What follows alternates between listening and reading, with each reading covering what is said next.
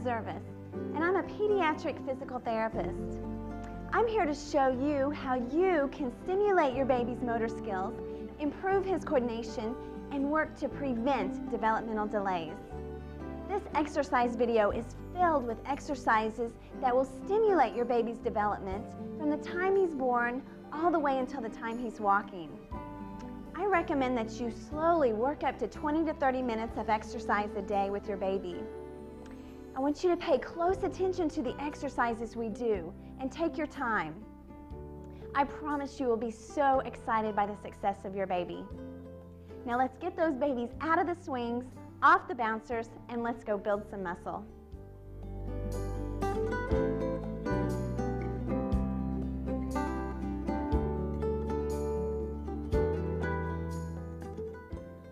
Most of the exercises in this stage are going to be geared towards strengthening the neck and the trunk muscles.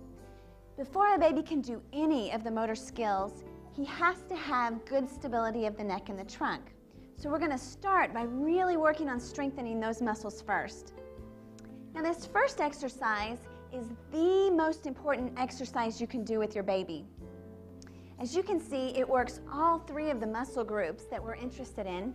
It works the trunk, it works the shoulders, and the neck muscles. As Cyrus here has to balance himself on his tummy, push himself up with his arms, and hold that heavy head with his neck muscles. Good. I want you to notice that Megan is helping Cyrus to keep his elbows directly under the shoulders here. That way the weight of the body goes through the arms. Now this is a hard exercise for these little guys. You want to work up slowly to this exercise with your baby. Ideally, we'd like them to be able to do 10 or 15 minutes at a time playing on their tummy. But if your baby's less than 3 months old, you're going to have to slowly build up to that amount of time.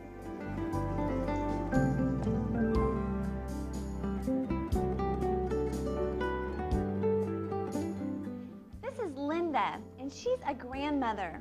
I know a lot of you grandmothers are taking care of your grandchildren these days. I want to encourage you to jump on in there. Don't be afraid to exercise your grandkids. It's good for them and it's good for you. We're going to start here with a simple exercise that will help your baby learn to reach for toys. We're placing Lauren on her side, which helps to eliminate gravity. Makes the exercise a little easier for her. Linda's helping her reach towards the toy, giving her a little bit of support at the arm. Good. She's letting Lauren do as much as she can. Before a baby can actually reach out and grab a toy, the baby will first start to bat at the toy.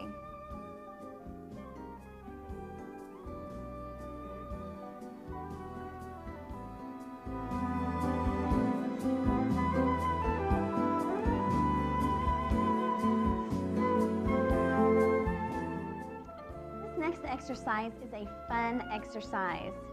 As you can see, it's really working the trunk muscles here. I want you to notice that Megan's tilting him side to side, and she's tickling his tummy here, which helps to stimulate him to pull his head and his legs back up towards the middle of the ball. Good. Good. She's also going slowly, giving him time to respond to what she's doing. Good. Yeah. Take your time with these exercises. Now your baby may not be able to tolerate all of these exercises in stage 1 all at the same time. It's okay to mix them up throughout the day or even from day to day. You want to try to work up to 20 or 30 minutes by the time your baby's 3 months. If he's under 3 months, go ahead and take your time. Build up slowly.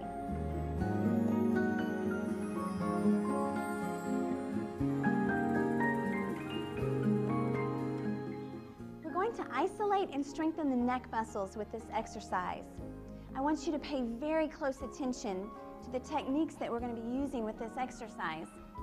We have Lauren positioned at an angle here, which makes the exercise a little bit easier for her since she doesn't have to fight gravity as much. Good. Now Linda is bringing her shoulders down and forward to keep Lauren from shrugging her shoulders upward. This helps us to isolate those neck muscles a little bit more. She's also waiting for Lauren to tuck her chin down before she pulls her all the way up into sitting. This is very important. You never, ever, ever want to pull a baby up with his head lagging behind. You could cause injury to the neck. Good. Now, once your baby can do this exercise easily, meaning that his head is not lagging behind, he's not grunting or struggling with this exercise, then you can make it a little bit harder by doing this exercise from a flat, level surface. Good. We're going to do the same exercise. She's pulling the shoulders down and forward. She's waiting for that chin to tuck before she pulls her on up into sitting. You may only be able to pull your baby up about halfway if that head starts to drop backwards, and that's okay. You can just work in that small range until your baby gets strong enough to be able to pull all the way up into sitting. But if your baby's head is lagging all the way behind from the start, you want to go ahead and go back to doing the exercise from the angle.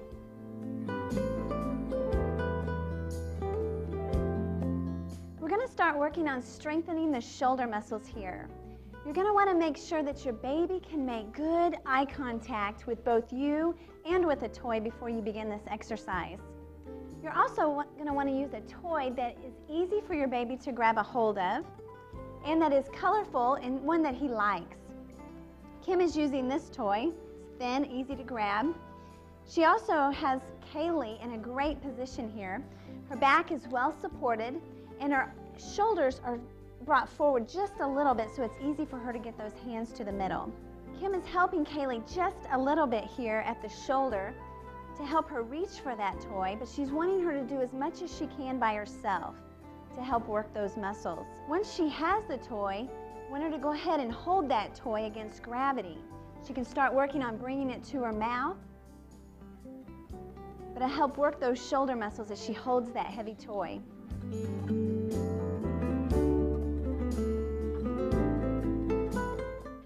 We're now into the second stage of our exercise program, which focuses more on stimulating balance. We're still going to work on strengthening those trunk muscles because the trunk muscles are the key to balance. We're going to get a little more aggressive in this section, so stay with me. You need to make certain that your baby can easily do all of the exercises in stage 1 before you progress on to stage 2. Now this next exercise is my favorite exercise because the babies usually love it and you can make it a lot of fun. It's a good exercise to do in front of a mirror if you have one available. Now this exercise really challenges Sienna's balance here. As John tilts her from side to side, you can see that it forces her to use those tummy muscles to pull herself back up to the middle of the ball. Good. Now if your baby's having difficulty pulling himself back up to the middle, try not to tilt him quite as far to the side. Make it a little bit easier for him. The other thing you want to watch is the shoulders. If your baby's starting to shrug his shoulders up, you know that the exercise has become too difficult for him. So you either want to decrease how far you're tilting from side to side, or you want to raise your hand support from the hips to maybe around the chest. That would make the exercise a little bit easier. Now, if you don't have a ball, that's okay. You can still do this exercise like Kim and Kaylee here. Make sure that the baby does not wrap his legs around your legs to hold on. We want them to make sure they use their trunk muscles for balance and not their leg muscles. So you want to make sure the legs are in front and not to the side.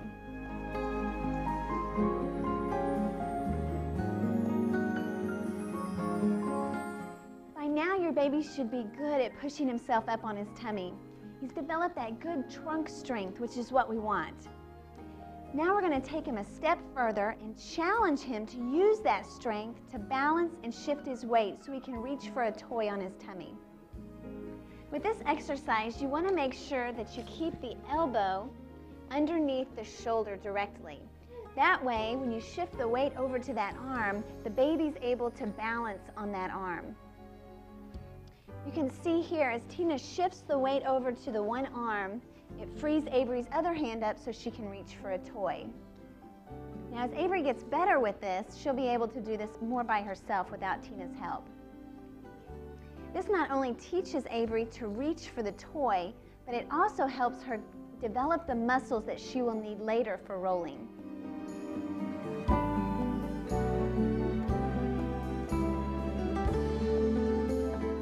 Rolling from back to tummy is a hard exercise for these kids. It requires a lot of strength. They have to use their trunk muscles to pull their legs and their body all the way over while they lift their entire body weight with one arm. It's difficult. This exercise is going to stimulate your baby to roll. By practicing this exercise over and over again, you can actually build the muscles for your baby to roll by himself easily and at an early age. There's a couple of things I want you to watch with this exercise. The first is that Kim has given Kaylee an incentive to roll. She's used a toy that Kaylee likes, and she's placed it just out of reach so that Kaylee wants to roll over to get the toy. The other thing we're going to do is watch the hand position. We're going to start on the side. Kim's got her hand on the hip. She's pulling down and forward on the hip. And at the same time, she's tickling the tummy with her fingers. It stimulates Kaylee to use those trunk muscles to roll on over. Let's watch this again. It's a little bit tricky here. We have an incentive for Kaylee to roll. She's pulling down and forward on the hip, tickling the tummy, and on over. Good. Now, if you're having difficulty with the baby rolling over after you've pulled down on the hip and you've tickled the tummy, you can try one more thing. You can try using your other hand just under the armpit to help lift the baby over just a little bit.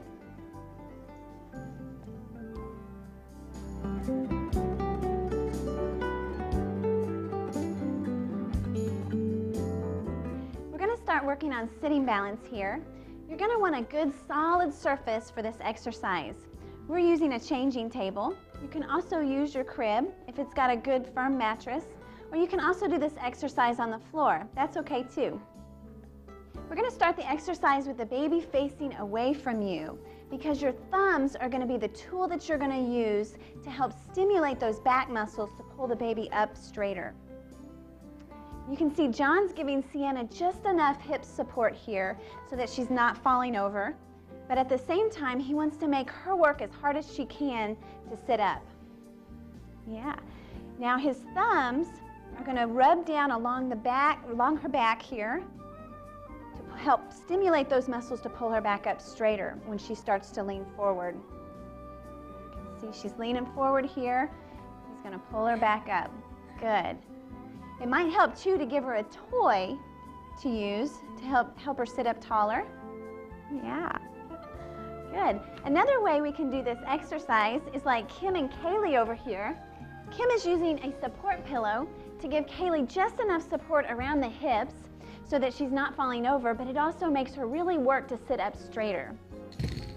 You can make this exercise a little bit harder by making your baby reach up and out for a toy like Kim is with Kaylee.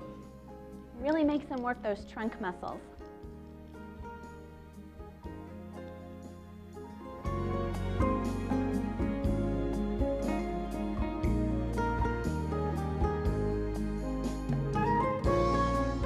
Well, here we are at the third section of our exercise program. And I have to tell you, this is my favorite time of development. Your baby is going to take off and go in this section. All of the strengthening and the balance skills that he's learned in the first two stages are going to be put into literal motion in this stage. The first exercise we're going to do is teaching your baby how to move from laying down on the floor to sitting up. You're going to start with him on his side, with the hand on his hip, and you're going to pull on his hip and lift just a little bit underneath the trunk. Let's watch this one more time here. You're going to pull down on the hip and lift up on the trunk. Good. You see that weight bearing he's getting through his arm? That's just what we want.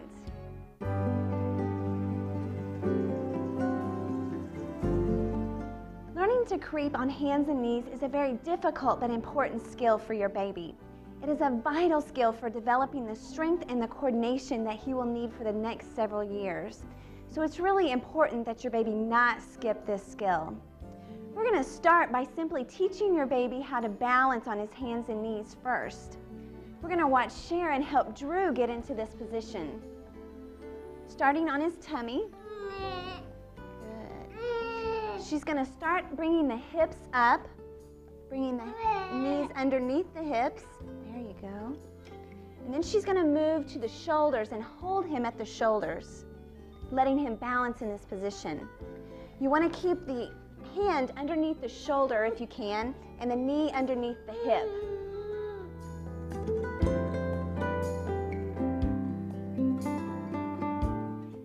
Now, once your baby can balance himself well on his hands and knees, you can go ahead and take him a step further and challenge him to balance and also shift his weight and reach for a toy.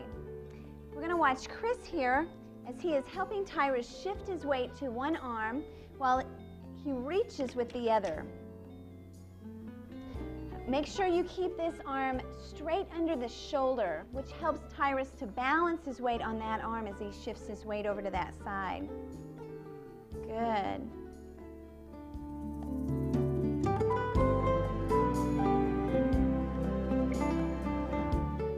The next two exercises that we're going to do are going to help stimulate your baby to pull himself up to a standing position. Now, before a baby can pull himself up to standing, he has to be able to first balance well on his knees and then maintain that balance as he pulls himself up to stand. So this first exercise, we're going to work on balancing on the knees. Sean here is working on getting Blake into the position. She's using one hand here to hold his chest up and another here at the buttocks to push the buttocks forward. So she's kind of holding him in that upright position. Good. You want to make sure you give your infant something to play with to keep him occupied. And we really want to work towards increasing the amount of time he can play in this position. Good. One thing you want to be careful of is sometimes as the infants fatigue, they will start to sit back on their heels, and you really want to keep those hips right over the knees. Keep those hips forward there. Good. And as your baby gets stronger, as you can see here, Blake's not needing as much support at the chest. So you can just keep supporting him at the hips until he gets strong enough to do that himself too. Good job.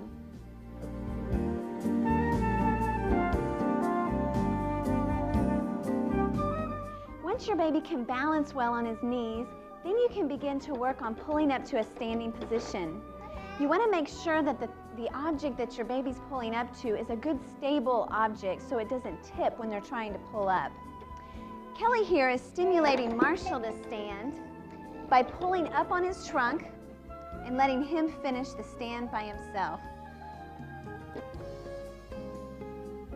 Let's watch this again. We're going to start in the kneeling position.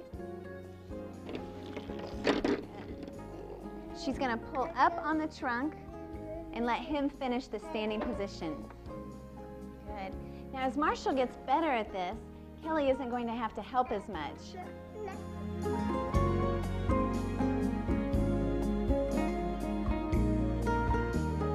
We are finally in our last stage of development. You've done a great job to get this far. In this last stage, we're going to watch everything come together and get coordinated. You're going to watch your baby coordinate strength, balance, and movement as he learns to walk. It is so amazing.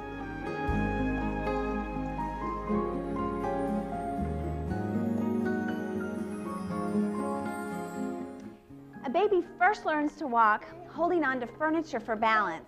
We call it cruising. Cruising actually strengthens the muscles in the legs and in the trunk for walking later. Kelly here is teaching Marshall how to cruise by shifting his weight from one leg to the other. I want you to notice Kelly's hand position here. She's holding on Marshall at the hips, not at the shoulders, which forces him to balance using his trunk muscles. You need to keep your hands at the hips. You also need a good distraction for your baby.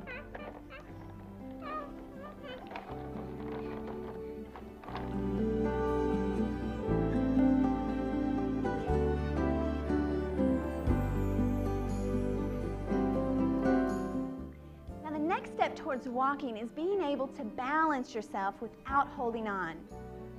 A great way to encourage your baby to stand without holding on to something is to give him a toy, 2 toys that he can hold with both hands. Good. Again, you want your hand position to be at the hips, so you're holding on to him, he's not holding on to you. That way you can let go of him without him realizing it. Good. You want to gradually increase the amount of time he's able to stand by himself. You may need to have several toys handy to replace the one he has in his hand as he becomes bored with that toy. Good. Good job.